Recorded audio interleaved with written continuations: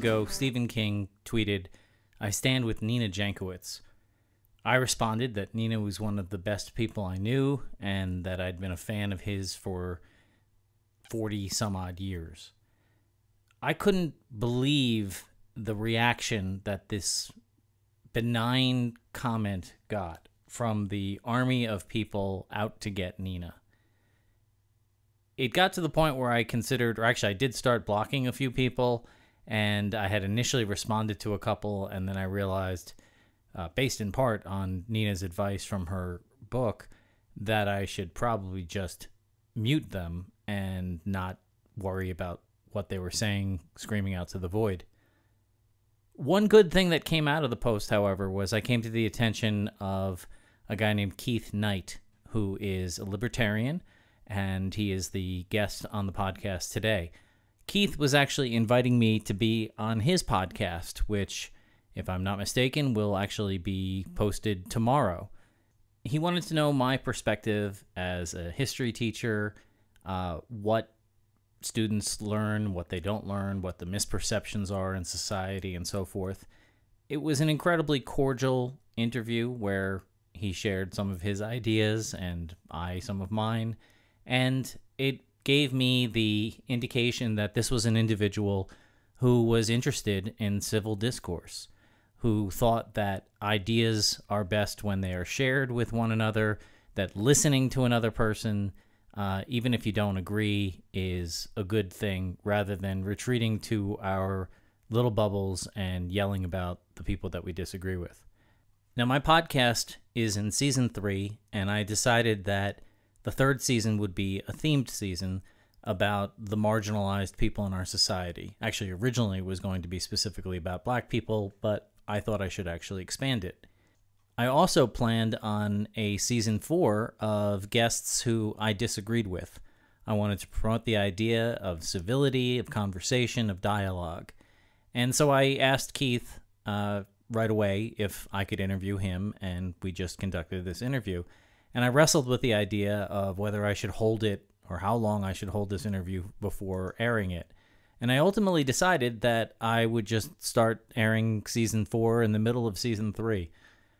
At the end of the day, if somebody comes to the podcast in 6 months, they won't know, other than if they look really closely at the publication date. In any case, here is the first of my interviews for season 4. Keith Knight is the managing editor of the Libertarian Institute, your one-stop shop for books, podcasts, blogs, and videos on libertarianism.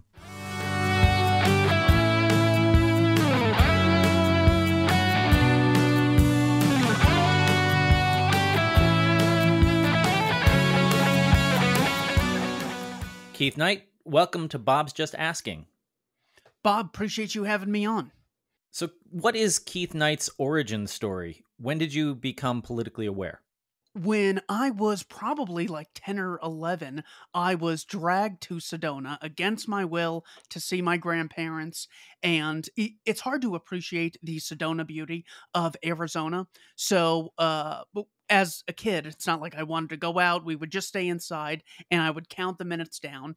And my grandparents, along with my father, were usually talking about how the world is operating, very much anti the current Bush administration at the time, and very excited about Barack Obama, more or less seeing the world as an unjust place in the state of nature and needing one group to sort of intervene on behalf of achieving justice. And the best way to do this would be sort of a democratic method of approaching the world that allows everyone to have their voice heard through the process of voting. I was very compelled by this, along with his ability to stand up to the military-industrial complex and the atrocities at Guantanamo Bay. You have, almost 100 people from Yemen in there by the time Barack Obama gets into office. They're there without trial. Just something totally unjust. If any other country, China, France, did that, we'd see it as absolutely wild. So seeing blatant injustice like that, seeing the ridiculous cost of healthcare in America, I was more or less motivated to get interested in what is going on here. It seems like we have the answers at this table, yet no one coming out of the television is having these things. So it was probably my grandparents in Sedona I would have to give my initial origin story to. Yeah, I haven't told that in a while, but if I had to pin it on it, yes. Thank you, Grandma and Grandpa. Rest in peace. So when did it shift to your current belief system, of libertarianism? There was a discussion around high healthcare costs under Barack Obama's administration. So George Bush had just passed Medicare Part D, and lo and behold, it did not decrease the cost of healthcare any more than implementing things like Medicaid or Food and Drug Administration expansion. So that was a little disappointing. Barack Obama had a plan. Originally, it was the public option, but later we know this as the Affordable Care Act. And there were a number of costs and benefits that came along with this very in depth economic discussion, all dealing with potential trade offs, short term effects on some groups, long term effects on many other groups. Very complicated. One aspect of the legislation that I did not agree with is referred to as the individual mandate. This means that people would be required to buy health insurance, and the state would decide which health insurance is a legitimate organization to purchase from. At this point, I had sort of deviated from the Obama plan because I still thought people should be able to opt out of things. I'm shocked to see, I don't know if you've seen the Jackass movies, but for some reason or another, there are people that take crazy risks for whatever reason. So I don't know. I think people should get health insurance, probably, but I don't know for a fact so clearly that I'm willing to put them in jail for it. And that essentially is the dividing characteristic. It's not that, well, I don't care about those who don't have access to things. I, of course, want a lot of people to have access to these things. That's why I advocate things like competition, profit incentive, voluntary exchanges. I think this is the best way to allocate resources. So the switch really came when I said, this is the aspect that I disagree with in the Affordable Care Act, the individual mandate. I then later applied that to virtually every other aspect of what the government does. And herein lies the difference between government and any other organization in society. So while we can basically try to persuade each other as much as possible. We can say, I'll pay you to do something. I'll give you my time in exchange for your time. We can do everything up to threatening people's well being or any property they've justly acquired. Government, however, is held to a different standard in that capacity, where they have the right to do things that no one else would have the right to do. So whether it's forcing you to purchase medical insurance, forcing you to chip in for a military operation, forcing you to chip in for educational policies, or welfare attempts to improve the well-being of those in poverty, that is the unique defining characteristic of government, what we're talking about here. So once I sort of honed in on that as that being the difference between things I support and things I oppose, it led me down the path of really not having any double standard for the state. So for every shortcoming that exists in the voluntary sector in any other realm of society, there's greed, corruption. There's people who are just so overly competitive, they, miss the forest by staring at one tree. All of those shortcomings exist. I don't think any of them are solved by giving some people, the state, the right to do things no one else has the right to do. Because certainly if I don't have the right to, say, force people to donate to the Libertarian Institute with the threat of imprisoning them, well, then I don't have the right to vote for Mark Kelly or Kirsten Sinema to do that on my behalf.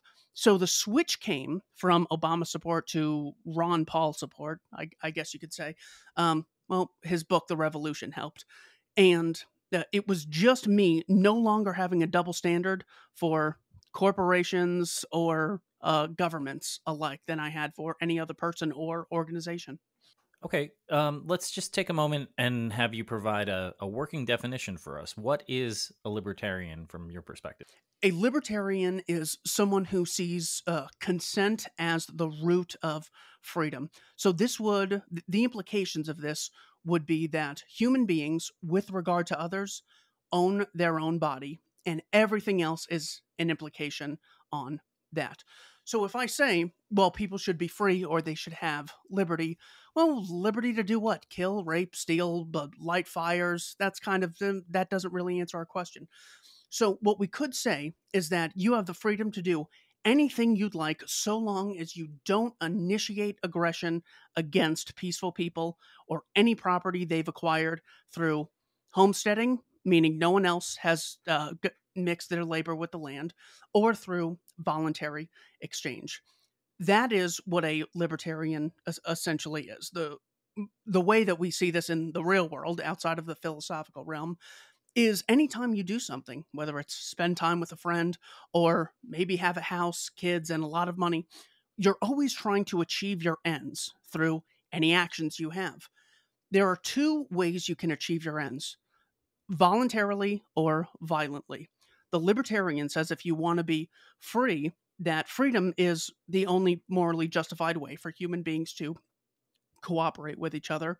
So, in this realm of cooperation, we can either do things voluntarily through persuasion, through trade, or we could do things by threatening other people, where only some people have the right to threaten other people. This commonly is known as the state, but it could be non state actors. It could be your neighbor who is a kidnapper. There's human trafficking rings.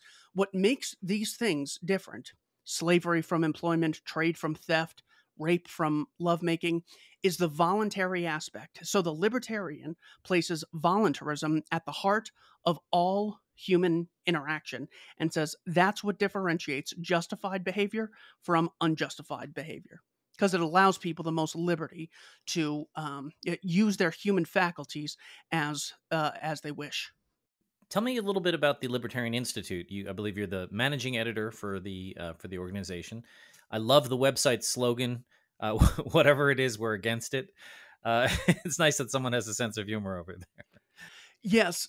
So basically, if this was started by a gentleman named Scott Horton, he is the author of a book titled Enough Already, Time to End the War on Terrorism, still relevant today. It's a great history of the war on terror from 1953 with U.S. involvement in Iran up to Yemen in 2021. So it's a great history of everything that has happened there. Scott and Sheldon Richman, who is a author with regard to any topic on libertarianism, basically are collecting a huge archive of a ton of material that they feel is very relevant to political topics today that is not getting addressed in the mainstream. Sheldon approaches things through the lens of social cooperation, meaning anytime we do something, even if I'm playing solitaire by myself, well, I didn't invent cards. I didn't invent the ink on the cards.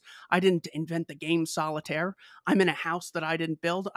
Anything you do essentially is the result of social cooperation. So that is Sheldon's great contribution. Scott's great contribution is in the foreign policy realm. They are more or less the founders of the Libertarian Institute. Our general goal is to get an archive of a ton of knowledge and give it out to people for free so they can have access to a lot of material that has been rather underappreciated. When it comes to the slogan, whatever it is, we're against it, it's important to have a strong default unapologetic position when it comes to going into a certain topic. So if I say, I think that the Church of Scientology should have the right to rule over everyone else. Now let's talk about the costs and benefits of some of these laws that the Church of Scientology would implement. Before getting into anything like that, you might just say, you know what, I'm already against that. I don't believe the Church of Scientology should have the right to rule over anyone else, or if I said, I think there's a lot of third world countries that are totally backwards, and the U.S. needs to go in there and start calling the shots. We need to have a policy of colonialism. Instead of saying, well, what would these policies be? How much would they cost? What are the cost benefit analysis? Do we have the number of troops necessary to do this? Instead of even conceding that point, that some people have the right to rule others, I think a wise person will say, whatever it is that you're going to say, we are against, because we've already conceded the ground that this group of people has the right to do things that no one else does. So while it appears to be rather flippant, whatever it is, we're against it, very close-minded, there actually is some reason behind it. Because if I say that, I'm trying to think of something relevant that would be a little more. Take the example that the feminists will often use of, it's totally unjustified for men to have rights that a woman doesn't. Say we're in Saudi Arabia. If a man could drive, well, certainly a woman could do so. For whatever justification there is for men driving, same thing would apply to a woman. They're both, rational adults, whatever. So if I were to say to the feminist, men should have the right to make laws and women should have the obligation to obey those laws, you wouldn't say, well, let's run the experiment and then see if it works. Well, what does works mean? By what metric? And and 50 other things. And even if you could, civilize the barbarian, so to speak, in any way, one religion rules over another, one gender rules over another, it still wouldn't justify you taking away someone's human capacity to reason for themselves, make their own decisions, and cooperate with people voluntarily. So when I say whatever it is, we're against it, we're already against the next war. We're already against the next regulation that is going to make it harder for people with the least amount of resources to compete with the Amazons or the Walmarts. We're already against it. We don't even want to concede the playing ground to them because, frankly, they're very good and they have a lot of propaganda. So it's kind of difficult. So we try to stop them in their tracks and say, whatever it is, we are against it. I I hope that brings a little sanity into what might seem like a flippant remark. I understand the context. How you have a podcast that you call Don't Tread on Anyone, and I was happy to be a guest on your show. How has running an ideas-laden podcast impacted you over the time that you've been running it? Have you changed your views on anything as a result of dialogues with your guests? Yes, there have been a number of things. For example, the importance of. Well, let me write these down before I forget. So if we take, I got to keep a running list of these. I just need a humility chart. But every time I'm wrong, I got to write it down and then put a tally on how wrong I was. Scale of 1 to 10. I love that. Let's take. I was raised in a Jewish household, and I started the show, and someone said, "Hey, we'd love for you to write a section on what's going on in the Middle East." Turns out I had not exactly had an accurate understanding of the origins of Israel. There is something referred to as Nakba Day, May 15th, 1948. And we would actually celebrate this day as the founding day of the country. So founding, it's sort of like when you find a lost treasure, you're just looking around and then it's founded. That's not actually what happened at all. It turns out they had to persuade a lot of Jews to get there, and then they bombed themselves into existence and engaged in I can't think of the word, but it's general expulsion of the current population in there, because you needed a dense enough group that recognized the legitimacy of the new state. About 750,000 Palestinians were kicked out by force, had their property stolen. It was a real atrocity.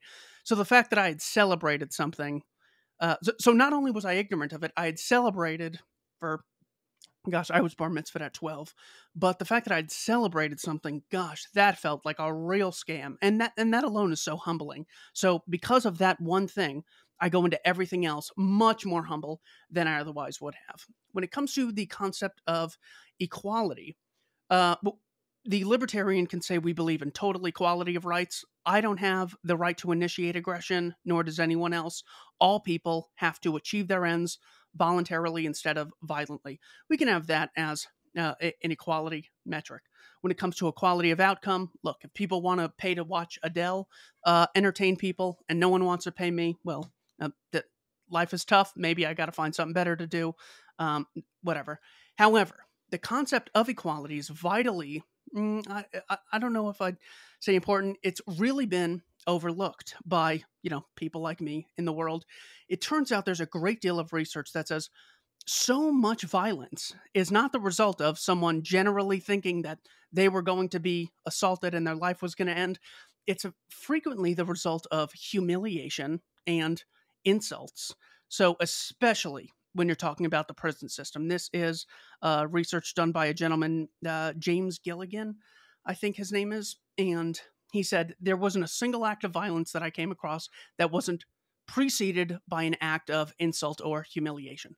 So anything that makes people insecure and puts them on unequal ground, that essentially says, I'm up here and you're down here.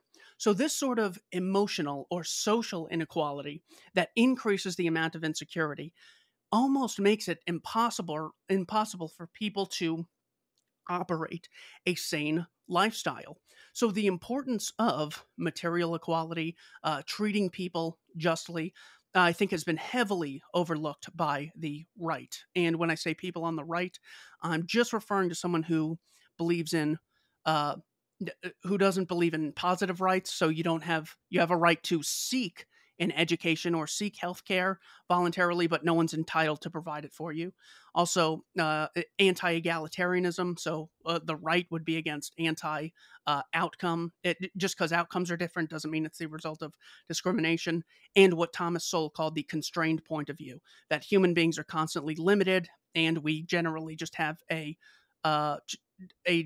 decision to make between a number of bad alternatives, all of which have costs and benefits. So that's what I mean when I say the right. So the right has totally not appreciated the importance of equality, assuming irrationally that, well, if we tell them they're right on this, they're just going to grab it. And then if we give them an inch, they will take a mile.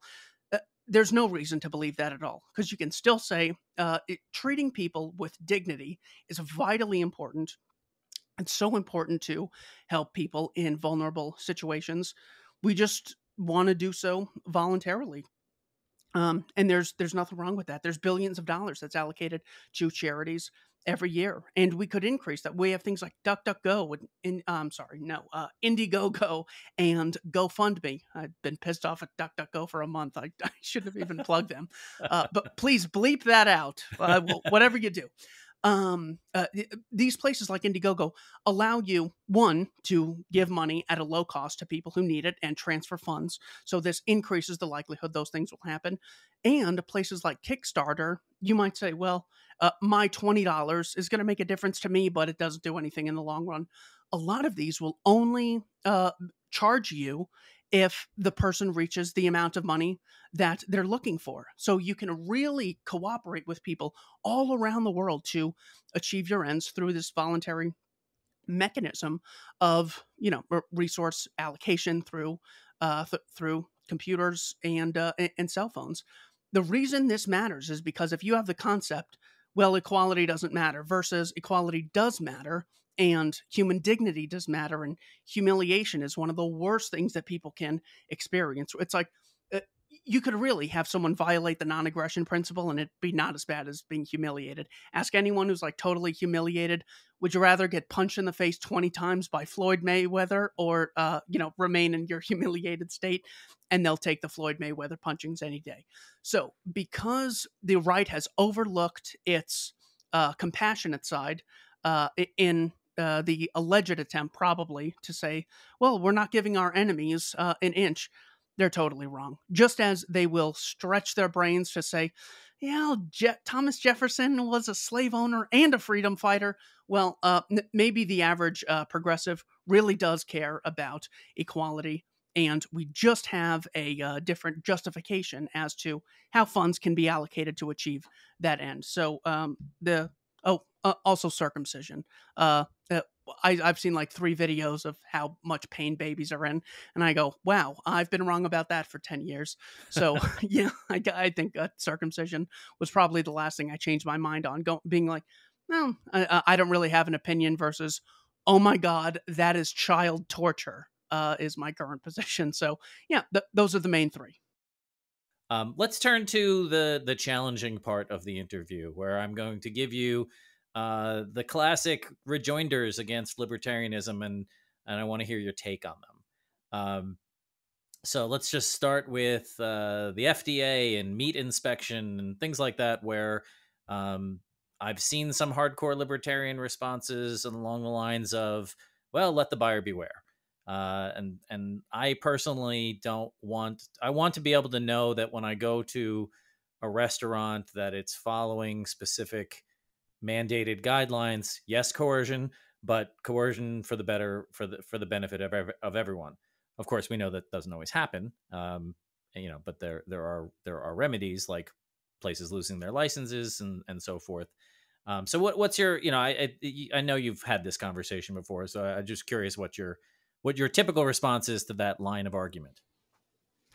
So I'll start with the moral aspect. I do believe in my body, my choice. So if one person or 3 people or 1,000 want to engage in in an interaction, you can do anything about informing them, persuading them, warning them against doing something. At the end of the day, that person gets the final say.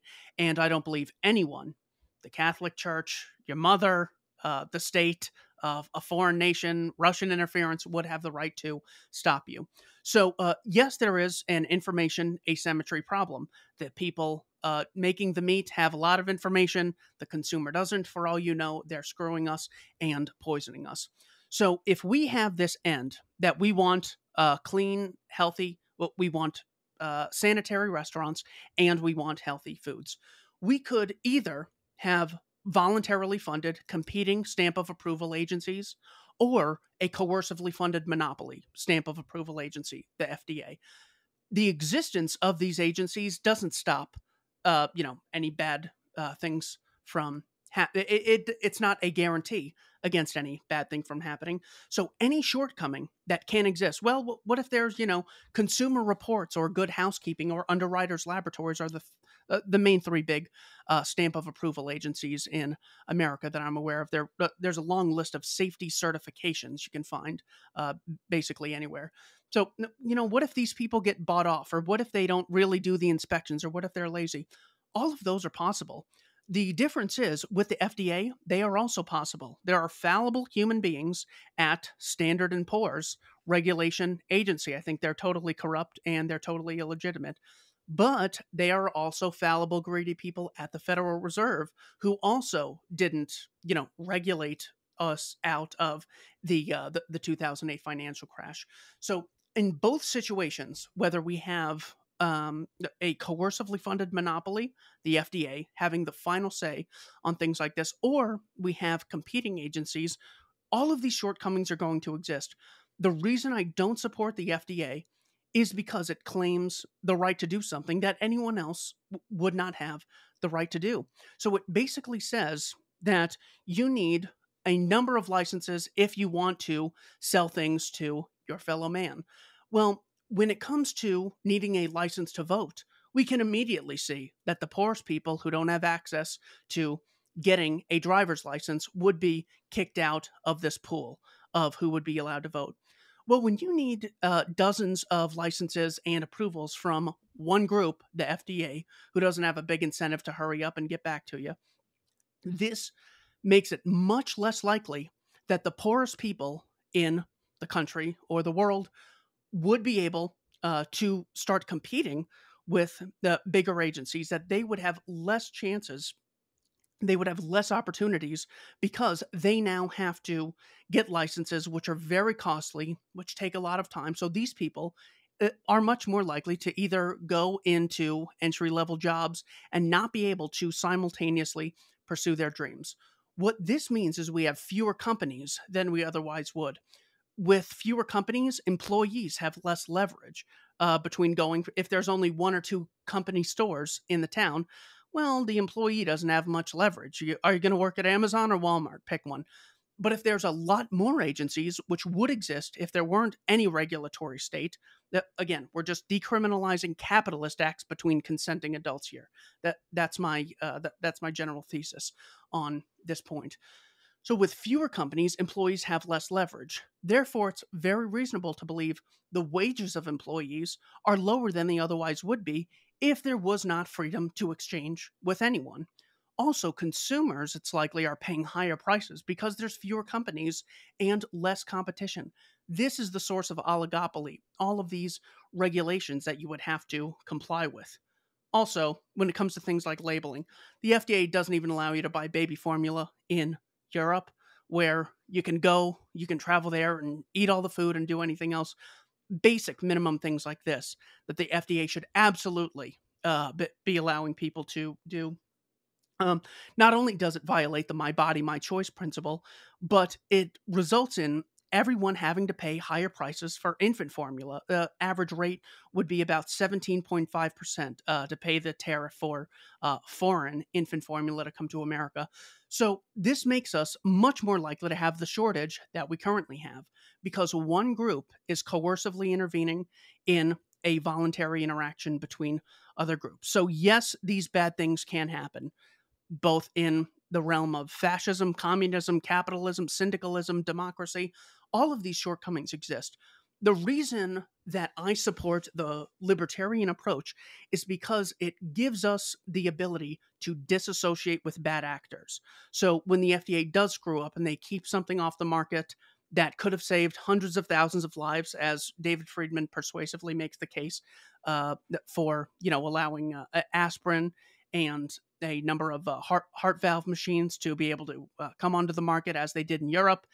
10,000 people die a year. It took them 10 years to give it a stamp of approval. Therefore, it comes to the conclusion 100,000 people have died from this.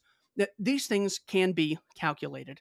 So morally, it's people get the final say. You can do any method of persuasion. You can offer them any alternative, but they get the final say. And secondarily, it gives us much fewer options than we otherwise would have. It means we have less choice, we have less competition, and we have higher prices as a result of these things. So when it comes to the Food and Drug Administration, I still support decriminalizing all capitalist acts between consenting adults for those reasons. Great, thank you for that answer. I will say, I ultimately don't think I agree, but I think you've explained the position better than I've ever heard that explained. So I appreciate that. Thank you for listening. Privatization of roads. That one to me is really like, if I'm looking to pick a fight with a libertarian, or specifically to try to influence the people who might be listening in on that conversation, that's my go-to. Because I just can't imagine, if people owned, I don't know how exactly what that would work in a libertarian system, how we would sell off, whether there would be any regulation on that, or whether there'd be toll booths. The nightmare scenario for the anti-libertarian position was there's a toll booth every 20 feet. So what's your take on that? So let's see if there are examples of people being able to move within certain geographical areas that are on private land without being charged for absolutely every single thing. So one thing I could think of, probably just because I'm looking at a computer right now, is there are some websites that you do have to pay to access, that I can't just go to. Certain websites, if I try and go, a big thing pops up and says you must pay. However, if I go to a private for-profit site, youtube.com, I'm allowed in for free, and they let me just scroll around there and use their servers. I get to use a ton of their stuff, and I'm not charged directly for that. Twitter.com, a private for-profit organization. Odyssey.com, my favorite channel, almost as good as the Libertarian Institute, also free. So here are four primary examples of easements, private organizations giving you access to a ton of things for free because on the back end, they are able to profit, whether it's monetarily or engage in psychic profit. When it comes to shopping malls, you have all these stores, and I guess you could imagine I guess they could charge you for every 30 feet that you walked. Oh, you're now, you can't just walk around this mall and enjoy the scene. You got to start buying stuff. You have to pay a toll if you want to walk another 20 feet. They have an incentive to actually say, you know what, we're going to let people walk around for free at the Chandler Mall. They open at like 6 a.m. to allow the elderly or anyone who wants to just walk around. None of the stores are open, but you can just walk around for exercise.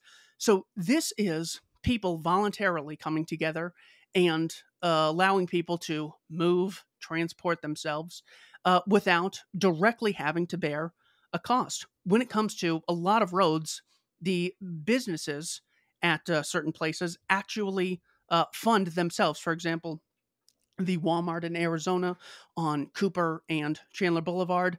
I used to work there, and we waited and waited and waited for the government to give us a road to our new place, and then we just hired the construction company ourselves to build it. It was the cheapest investment possible.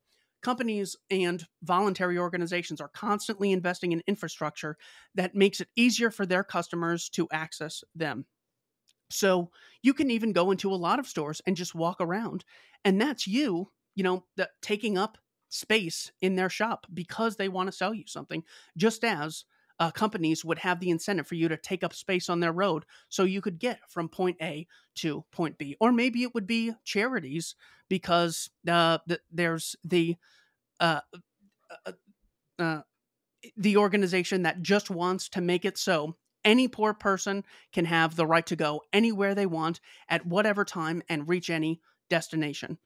That is something that could also happen. We have a lot of soup kitchens. Those could be, they could allocate time to transporting people instead. So roads and all the empirical examples were done by a gentleman, PhD at Loyola University, a guy named Walter Block. He's been around for 50 years. He wrote The Privatization of Roads and Highways, where he gets into all these specifics. There are thousands and thousands of miles of private roads in America, and you don't have to pay a toll every time you go across them. Good thing about a free market is that there is an incentive for people to cooperate with one another, to exchange ideas, and to compete. What this does is this gives you lower prices over time than you otherwise would have. Great examples would be the cost of books has gone down because people like Jeff Bezos and Amazon. The price of steel went down because of someone like Andrew Carnegie. The price of boats and railroads to transportation systems, privatized transportation systems, because Cornelius Vanderbilt innovated. The cost of whale oil drastically went down because of someone like John D. Rockefeller. So when you get the price so low, you then make it more likely that companies will be able to bear the small cost of laying out tar and painting it and having these roads that they will bring people into other communities, into other businesses, or just places to travel. I'm not sure. Maybe it's going to be billboards. I guess if I had to guess, it would probably be billboards, would mainly be the primary method of financing and marketing. Well, but that would be ugly. But yeah, I mean, there's always downsides to everything. But yeah, I guess billboards would probably be the primary one. So again, we have the shortcomings of, well, what if they're constantly stopping you? Well, what if you're in East Germany to Vladivostok and there's a government who owns all the roads and they can stop you and engage in tyranny and do whatever they want? Okay, there's another shortcoming in the opposite system. The point is, by having this system of voluntary exchanges, you're much more likely than you otherwise would be to get costs down, which is why I gave those previous examples. The lower the cost, the more likely you are to get things provided to the least fortunate among us. Also, there's an incentive not just to make yachts in the free market, which there is, because then you could sell them to very rich people. But most of the great fortunes come from being able to sell something that have the most amount of people that are your willing buyers. If you look at Shark Tank and you say, this is for Mormons age 91 to 93, they're going to say, okay, well, that's like 30 people, get out of here. But if you say something, here's something everyone needs, and I can't charge $1 million, so I'm going to charge something everyone can afford. Then the sharks, the investors, anyone listening is now going to be able to access that product or service. just as road companies or road organizations, whatever you want to call them, would not have the incentive to charge $1 million or thousands of dollars to get to get permission to use their road or to travel or anything else. So, and also the examples of Vanderbilt privatizing railroads. You saw a drastic decrease in railroading and freight costs under private railroads. Also, he didn't even charge people the price to get on his steamboat as they were traveling across oceans. He just sold food on the ship and made money that way. Not because, oh, he's such a nice guy and we need to admire him. It was the profit. It was the same profit incentive that I have when I go to work and I profit off my job, or I go to the store and I profit by buying products or services.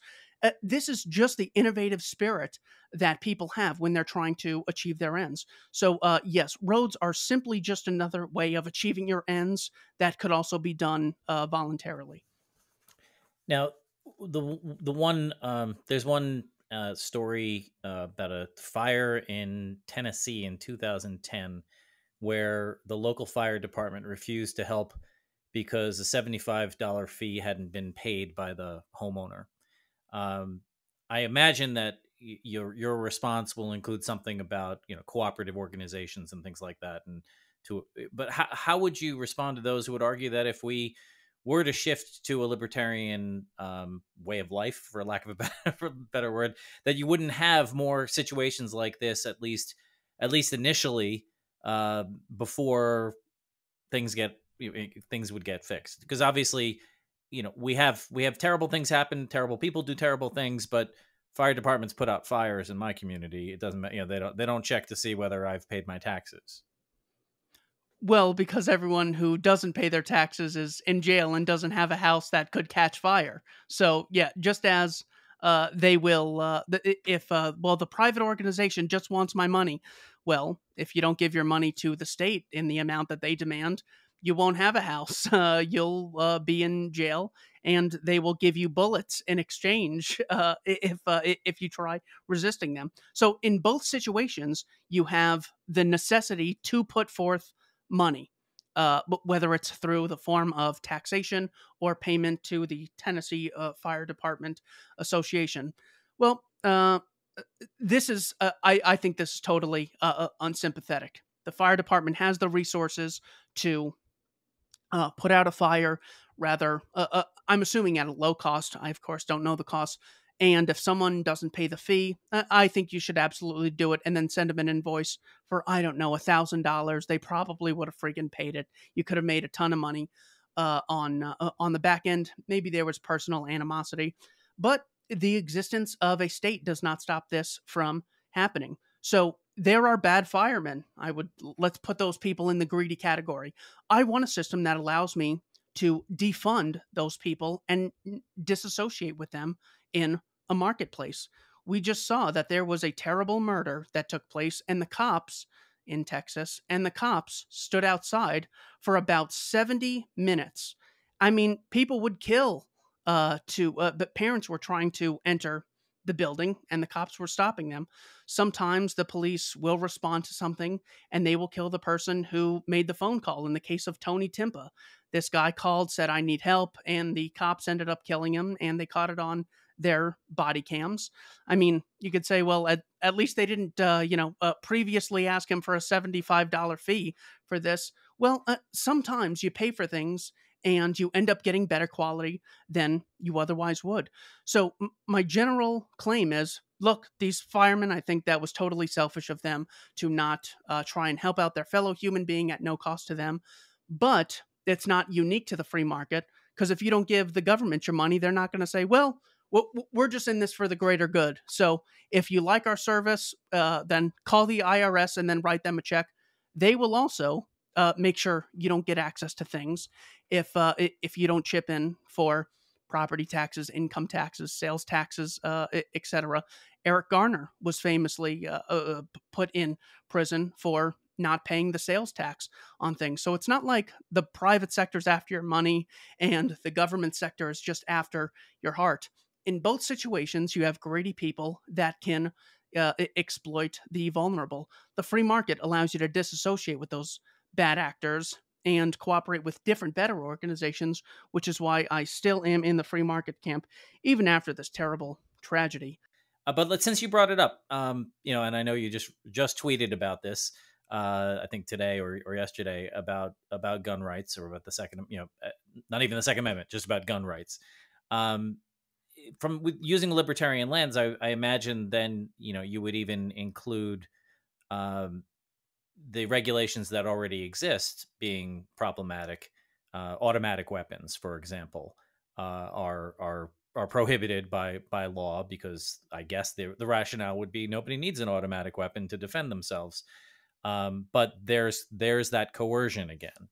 Now the question, the difficult question I suppose I have for you would be, I understand the principle of opposing anyone's coercion, whether that be the government or other individuals, upon private citizens or individual citizens, but doesn't it make it an awful lot easier for people to coerce one another if they have access to such deadly weapons? That could be the case, or a game theorist might say, knowing that someone else might have a weapon, I'm less likely to coerce them. You have very high rates of gun ownership in places like New Hampshire or certain areas of Nebraska, and it doesn't necessarily correlate to higher violence or intimidation among the citizenry. Mexico, our neighbors to the south, have much stricter gun laws and much more gun violence. Places like Chicago have a lot of gun laws and a lot of gun violence. So, not necessarily. Second, it doesn't also equal that we have a lot of peace. If you take the example of, if we don't have gun laws, a lot of innocent people might either be coerced or might get killed. Well, it's not should the guns exist or should they not. The question is, should one group, the state, have a monopoly on said weaponry? Because it's not like Vladimir Putin is saying guns should not be allowed in his, I think, February 24th speech to Ukraine.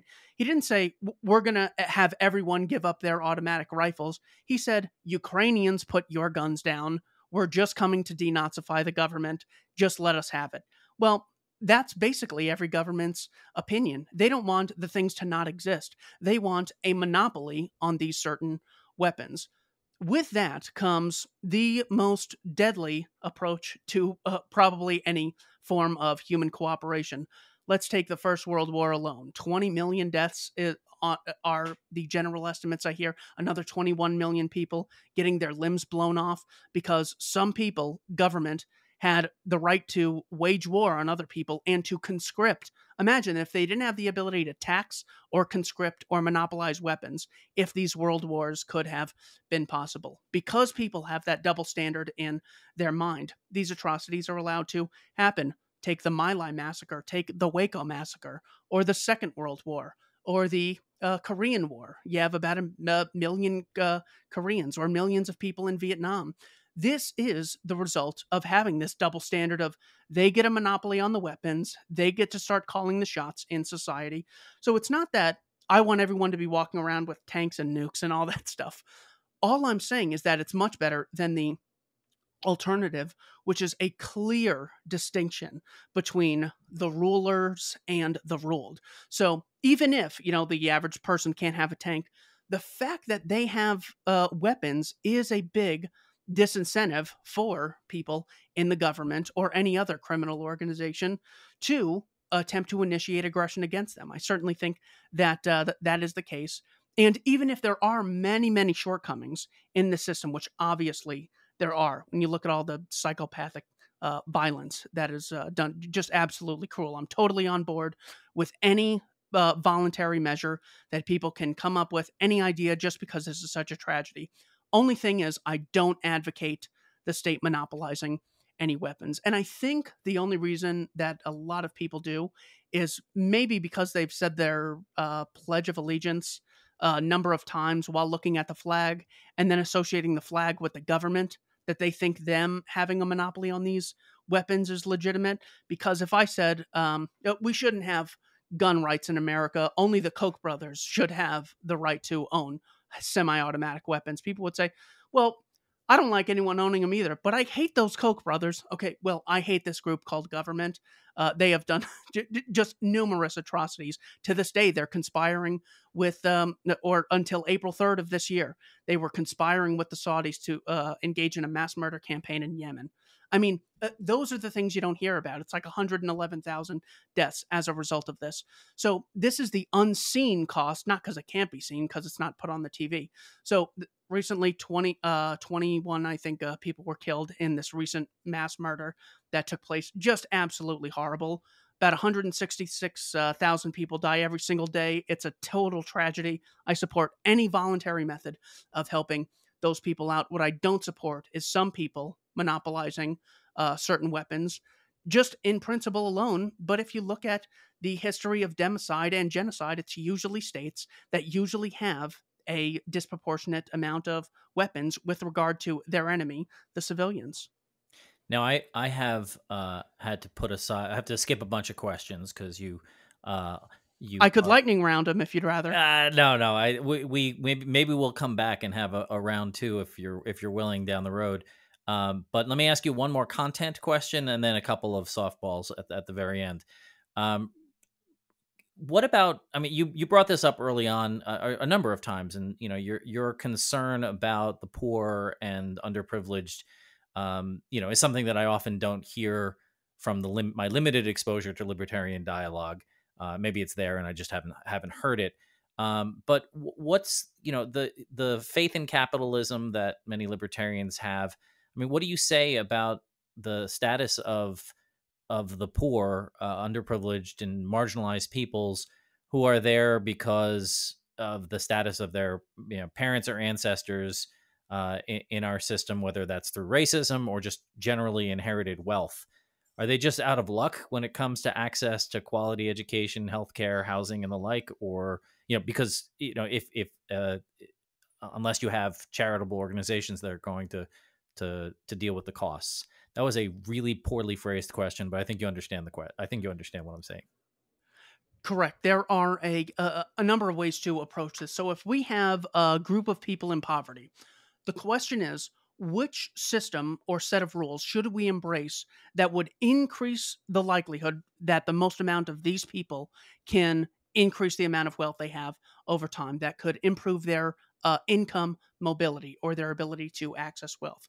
I think it's very clear with studies out of the University of Michigan, as well as the IRS, that if you follow individuals in capitalist countries, you can look at the bottom, 20%, but those are metrics. Those are not individuals. The way to actually measure this is to look at Bill Jones and 100,000 other people in the year 1970, and then look at Bill Jones and all those people in the year 1990. And if their incomes have not moved, adjusted for inflation, well, then you have an income mobility problem.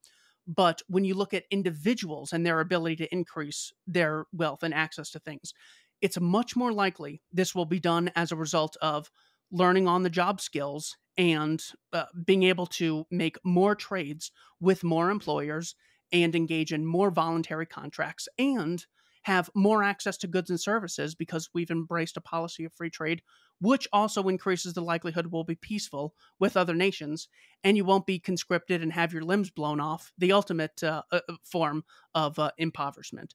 So when it comes to the existence of poor people, the existence of people whose ancestors had been severely mistreated, all of those shortcomings would exist under any society. Giving the state a ton of power doesn't automatically give people the skills they need to have the highest incomes that are there. So what I focus on is which set of rules should we embrace that allow these people to reach their full potential or have the most amount of money possible. And I believe that it is believe is sort of a weak way of saying there's a great deal of research in the book Basic Economics by Thomas Sowell, where he cites the IRS study and he cites the University of Michigan study that follows individuals over time and sees that their wealth increases as a result of getting more on the job skills and trading with more individuals. So these are both free trade principles. That's why I am pinning the increase in their wealth as a result of capitalism. Now, when I say capitalism, that does not mean pro business. I think some of the worst people in the world are businesses. J.P. Morgan that was the head conspirator, you could say, in monopolizing the nation's currency at Jekyll Island in 1910. You have the military industrial complex, which Dwight Eisenhower warned us about. So you have, money seeking human trafficking rings. You have all assassinations, I guess. You could put those in there. So it's not making money per se that I'm advocating here, because you can make money in all ways that violate this libertarian principle of voluntarism. So when I say capitalism, I get to that definition by defining communism as the abolition of private property, socialism as the institutionalized aggression against private property and private property claims, and then capitalism being a social system based on the explicit recognition of private property and self ownership and non aggressive contractual exchanges between individuals. So I am not saying, well, it's all about making money and business is business. That's a totally unjustifiable excuse that should not be entertained. So that is what I'm saying when I'm saying capitalism. I basically mean private property and people's ability to make voluntary exchanges. I'm going to give you 2 resources that you can recommend to someone curious who wants to learn more about libertarianism. Give me 2.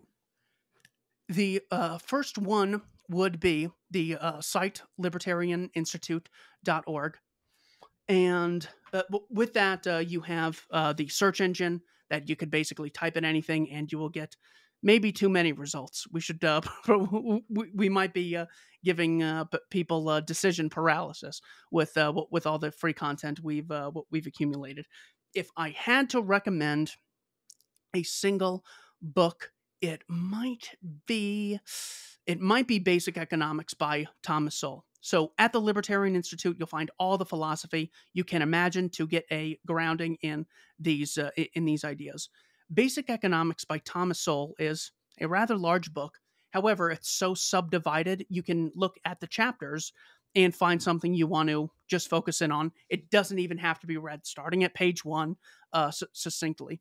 So he gives both principled approaches to things. He also gives the utilitarian approach. So he'll use real world examples of the cars not being invented in America, but the average person being able to access a car as a result of Henry Ford's embrace of capitalism and free exchange. So because of all of the real world examples he gives in Basic Economics, I'd say those are the 2.